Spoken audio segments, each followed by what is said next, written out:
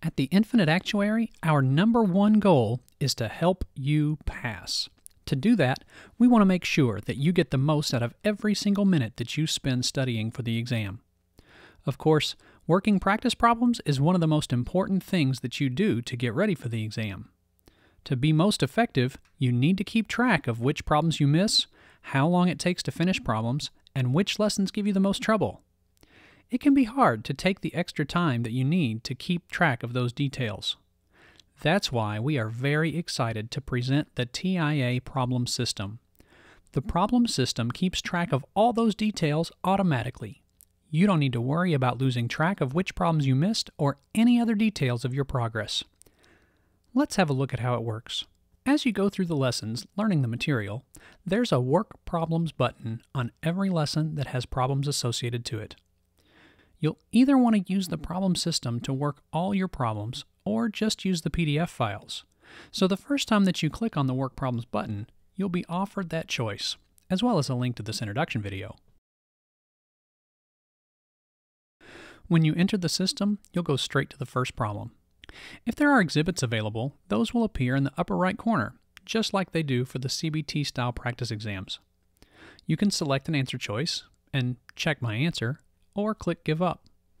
After you click either Check My Answer or Give Up, you'll see the correct answer immediately, as well as whether your answer is right or wrong. The problem statement and the type solution are both easily accessible. Scroll within both the top and the bottom half of this window to see more. Or you can also use the standard Command or Control plus and minus to make the text larger or smaller within the window. Your problem statistics begin to update at the top left corner of the screen, and a link to your problem history appears there as well.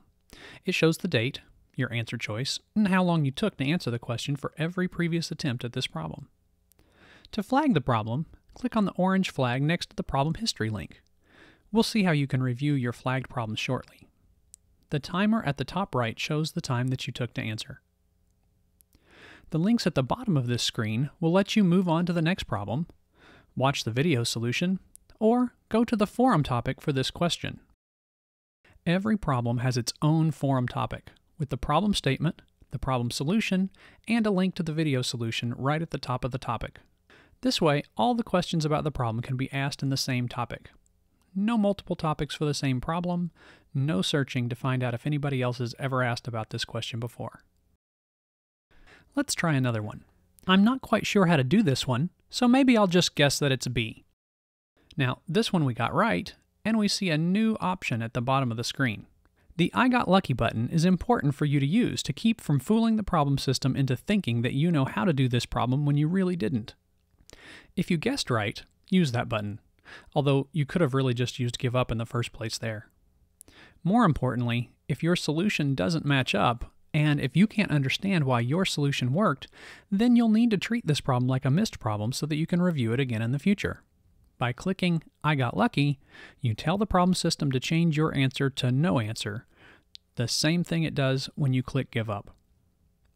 This problem will now show up on my list of missed problems later on. In each lesson, some of the problems may be designated as first pass. These are the problems that your instructor thinks you should look at as soon as you've finished watching the associated lesson. After you finish the first pass problems, consider moving on to the next lesson. There'll be plenty of opportunity to come back to the others later, and you don't need to worry about skipping some problems and not being able to remember which ones to come back to. Once you finish the first pass problems, if you click on More Problems at the lower left, you'll get a chance to choose which sort of problems you want. You can work more problems, which will be new ones you haven't seen yet, work missed problems from this lesson, work problems that you flagged from this lesson, or review the problems that you've worked. Now, all but the last of these starts you right back into working problems immediately. The review option moves you one at a time through all the problems for this lesson that you've already worked so far. That makes it easy for you to find problems again if you've already completed them. If you exit the problem system, whenever you come back to the problems for this lesson, if you finish the first pass problems, you'll be offered these same options. If you haven't finished the first pass problems, then you'll just drop straight back in where you left off to keep working on those. Whether you're in the problem system or in the lesson window, you can always see how you're doing. Your up-to-the-minute stats are in the upper left corner of the problem system, and also here in the lower right of the lesson window, just below the Problem System button. Once you're finished watching all the lessons and working on the first pass problems, use the Work Problems tab to start practicing.